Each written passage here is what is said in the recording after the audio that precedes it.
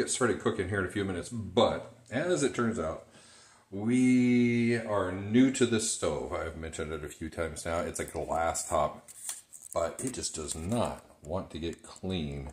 It's kind of hard to see from there, but there's like a permanent ring that goes around each of the two burners that we use all the time. I will try to get over here and I don't know if you can see that or not, but yeah. So what I want to do today is try a little trick, see if it works. I have never tried this before. They say that it works great, but we are going to give it a go.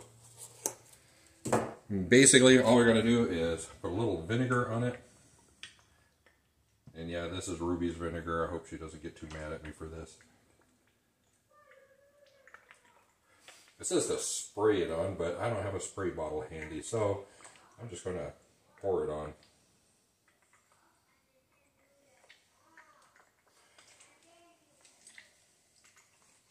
And then I will use a paper towel to kind of brush it around in place.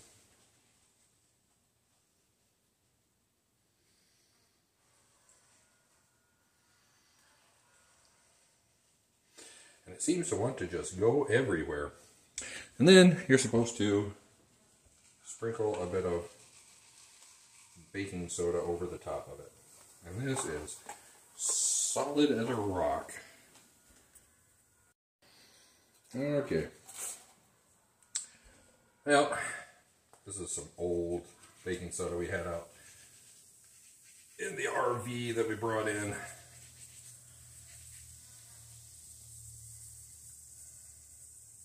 Maybe I should have put it down first and then put the other on top of it. Yeah, we'll try that. I have no idea how old this stuff is, to be honest. It was actually with the RV when we bought it. Bear in mind, we only bought the RV a couple of months ago.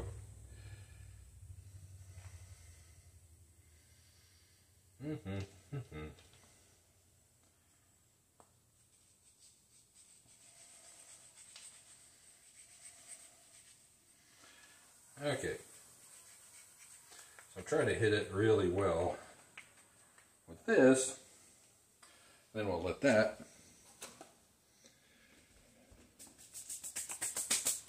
soak up some vinegar when we try this one more time here.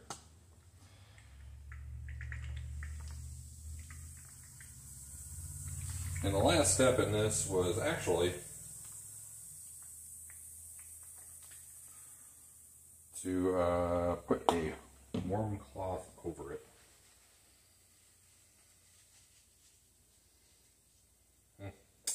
Oh, nothing there. And I don't know what Ruby would do if I messed up one of her cloths, so I'm just going to use a warm paper towel.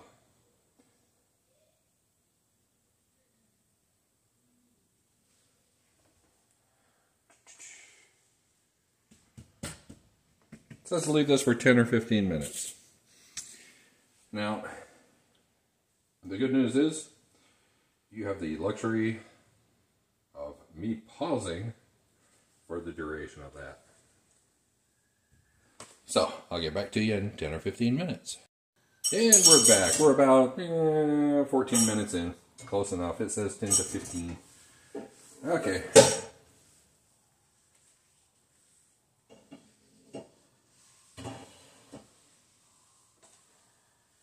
I'm not sure if I'm impressed yet.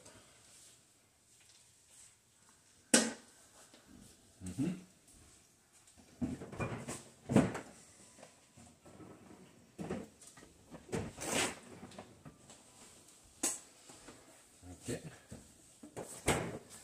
And yeah, no magic. Okay. Could be because the baking soda was old. Could be because I didn't spritz on the vinegar. I don't know. Could just be because it's been on here too long. It did clean a bit, but not really a great job. Oh well. I'll get back to you on that. And we'll get back to our cooking video for today, here in just a few minutes. Alright, and we're back. Tonight we're going to be doing a Baja style spicy beef smash burger. Sort of. We're going to modify it just a little bit. Anyway. For example, I'm going to grill the inside of the buns. It's an easy enough trick, and it makes almost any sandwich taste much, much better. So we're gonna go that route. And for buns, we've got these designer buns. I don't know. They're like more of a high-end sort of thing. I have no idea what kind of bread it is. More of a wheat bread smell. And then we have just plain old regular hamburger buns. And if you're wondering, yeah, I'll do the designer buns. The boys will do the others because, well, they tend to complain about anything. So that's right up their alley.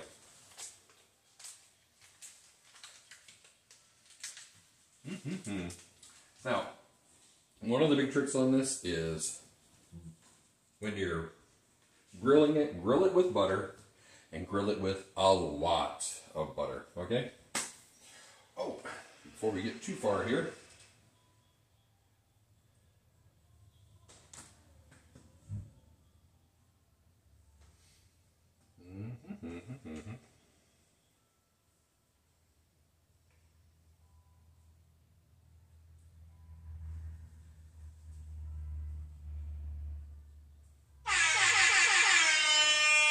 okay, that's for our first clue word of this video, which will be balloons. That's right, B-A-L-L-O-O-N-S, balloons. Okay, anyway, back to the the video. Doing this is really quite simple. You want it pretty high heat because you're not actually cooking anything, you're just trying to crisp up the outside edge with a whole bunch of butter. Now, this is a big pan, so I should be able to get 4 in here at a time.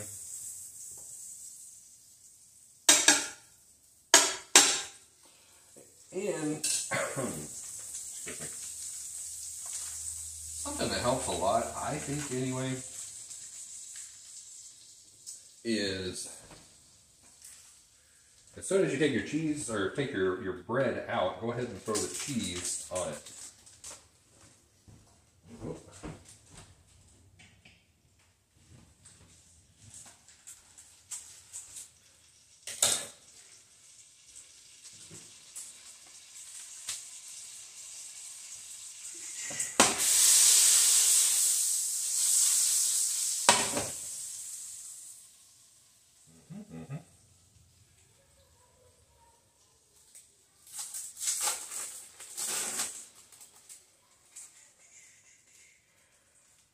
Okay. Similar to with the bread, the boys they were just on a plain old sliced processed American cheese. That's what they know on burgers. That's what they like on burgers. As for me, I'm going with pepper jack cheese, which, well, go figure, I also know and like it on burgers.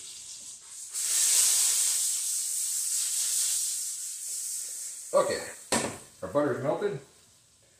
All we want to do is soak up a whole bunch of that butter and get a nice golden brown grill going on. Push down on your buns just a little bit, help them soak that up, and spin them just a bit. You can check just by looking at it and seeing if it's got a nice,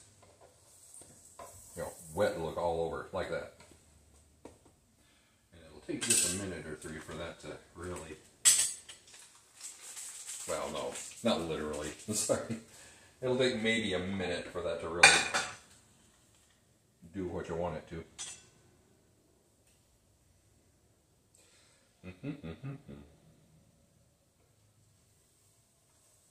Oh, there we go. Beautiful, beautiful.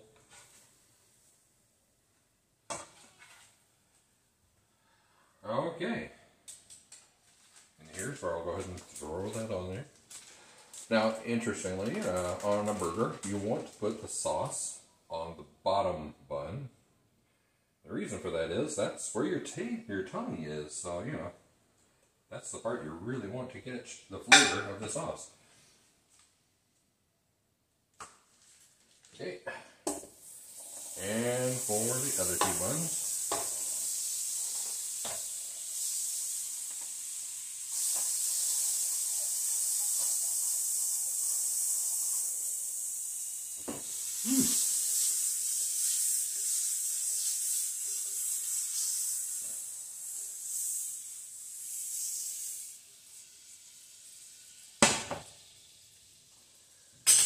All right. Man, that is getting really, really hot.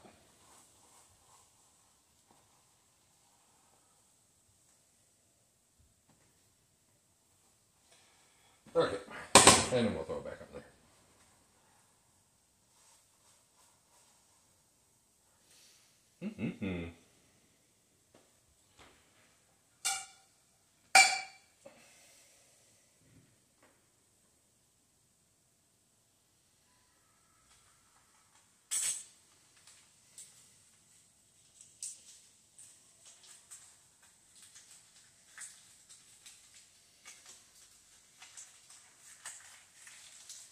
Long enough to close up the butter.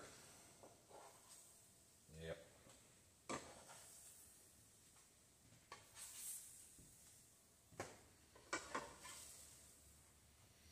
Okay, we'll set that aside, turn that off for a few minutes. Try and get our cheese. Again, sauce is going on the bottom, so we'll put the cheese on the top bun.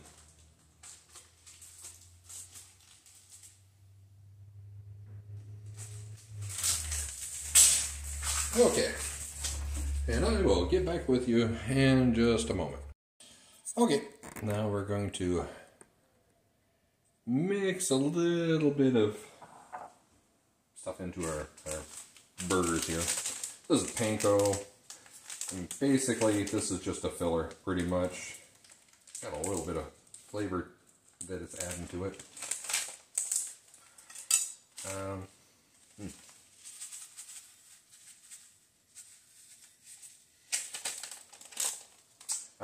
Speaking of which, a good way to make your hamburger go a lot farther is you can add crackers, skyflakes, or pita or whatever, or bread, anything like that.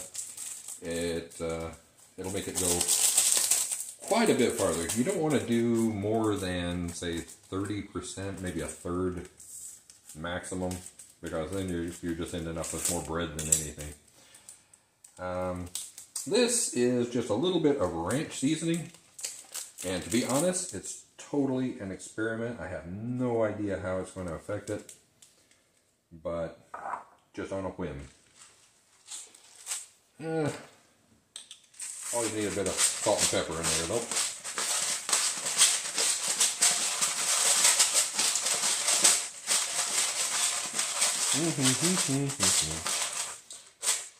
I like a lot of pepper.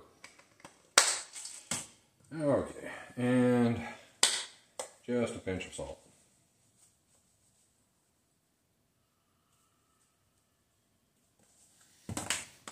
Okay, then we're just going to knead it, fold it over on itself until everything's mixed in well. Tell you what, while we're doing that, we will go ahead and turn the heat back on. We're going to go with a medium-high heat.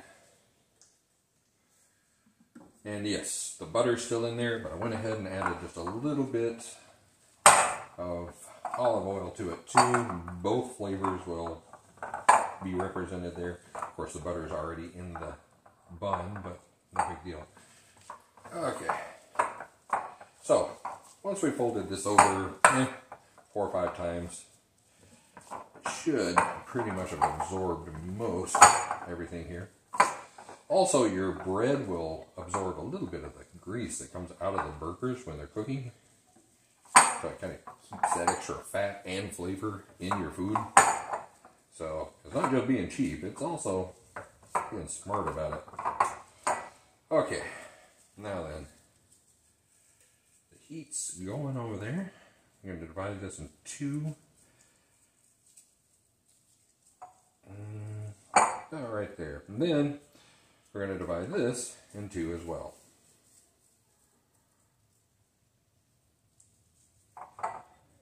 Okay.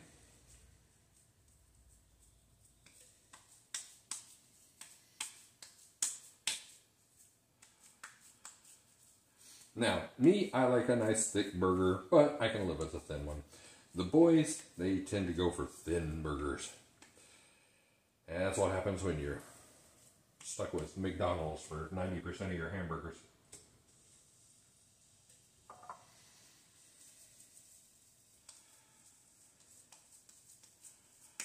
Cutting them out into patties, trying to do them about the right size for the buns. And that reminds me, the boys' buns are a little bit smaller, so it looks like theirs are going to be a little thicker anyway.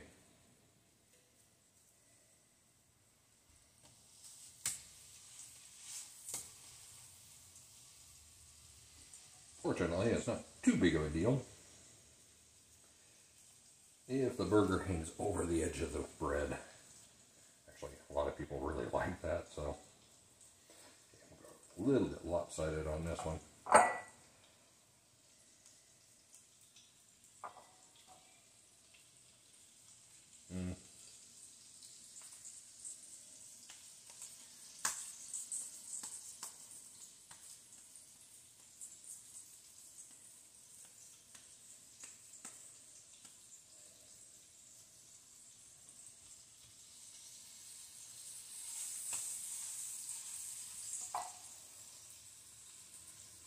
And finally, our last one.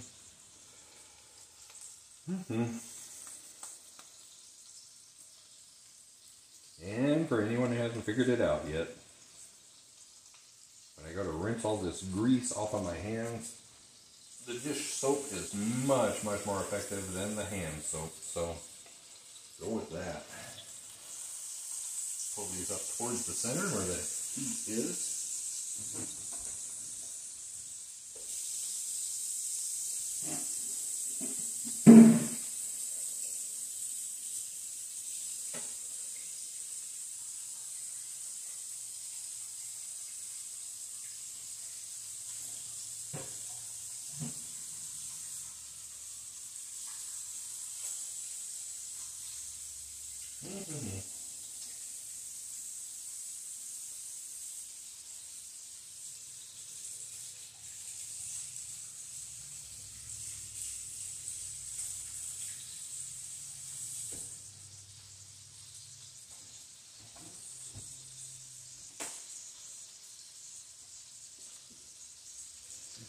Okay, for anyone who is wondering, I just used a little less than half a kilo of beef for this,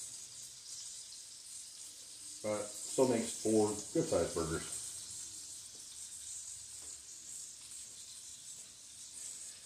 Aye.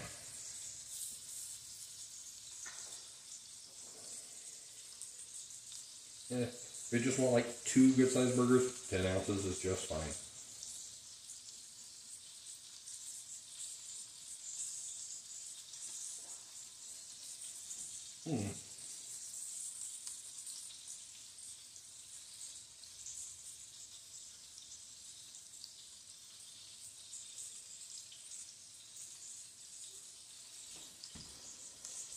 Can't help but feel like this should be a little hotter. By this time, they should have already got a bit of a char to them. Yeah, nice.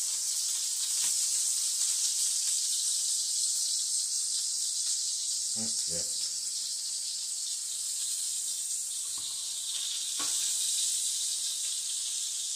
Now, you get a lot of people who argue over, do you press it or do you not? And to be honest, my position is press it, just not hard. The reason I press it a little bit is just to see how much red comes up through it. That's an easy way to tell if it's cooked all the way or not.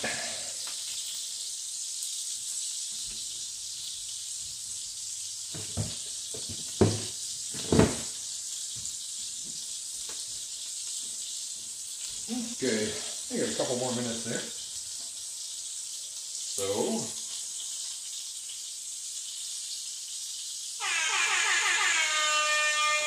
our second clue word, pop, P-O-P.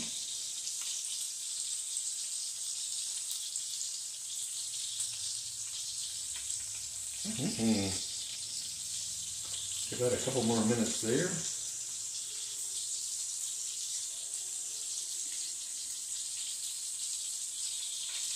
Okay, I'm going to bring my toppings over here. Get my butter out of the way.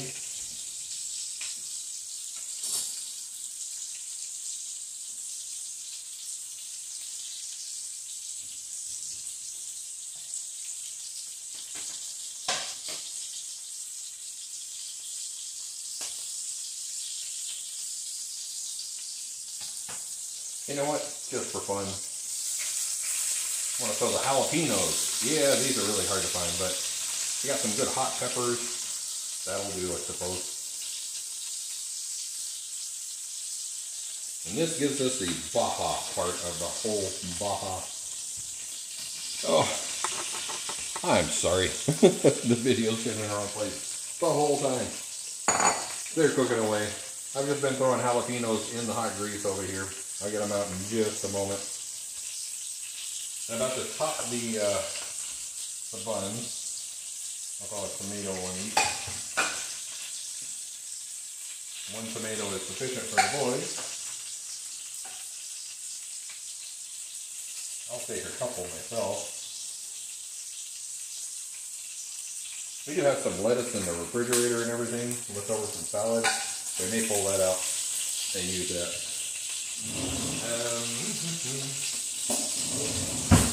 Okay, last thing on the list here would be a bit of guacamole. When I told the boys or asked them if they wanted it, they were like, oh, goodness no, that stuff is horrible. And then I told them they had already been eating it and they realized that it actually tastes very good. Okay.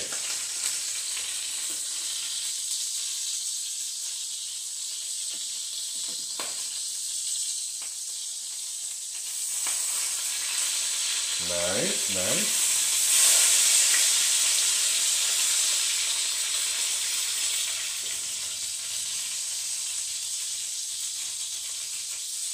Trying to dig the jalapenos out now. Now I cored the jalapenos, so it's just the ring, basically. It'll still be nice and spicy, but not overly spicy. The vast majority of your taxation is in the seeds.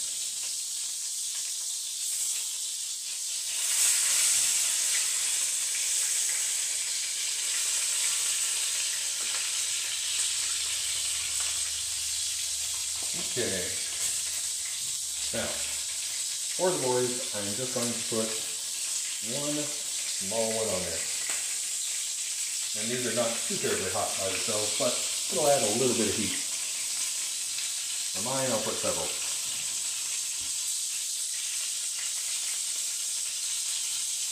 Ooh.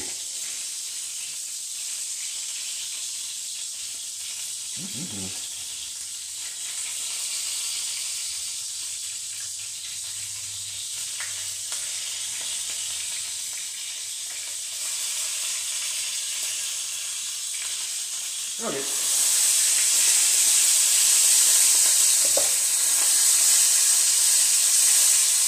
All right.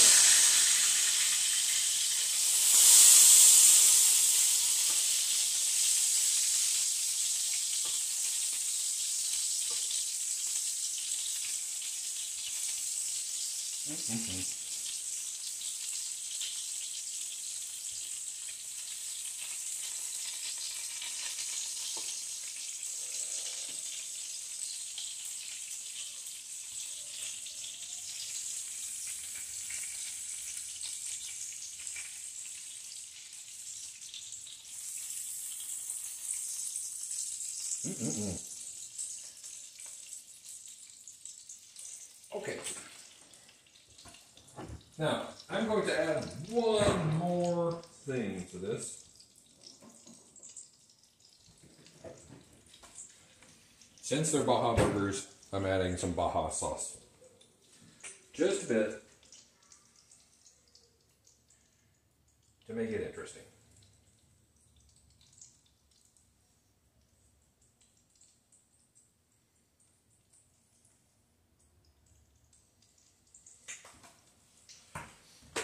Okay, and I'll get you back in just a minute for the taste testing.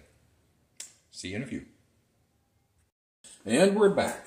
Okay, so we're back. Yeah, we have the burger connoisseur, Zabby. He is a huge fan of burgers. We'll let him smash it and take a bite. It's his Baja Smash Burger. Tyler, feel free. Don't do it too hard. Not too hard. Okay. How's it taste?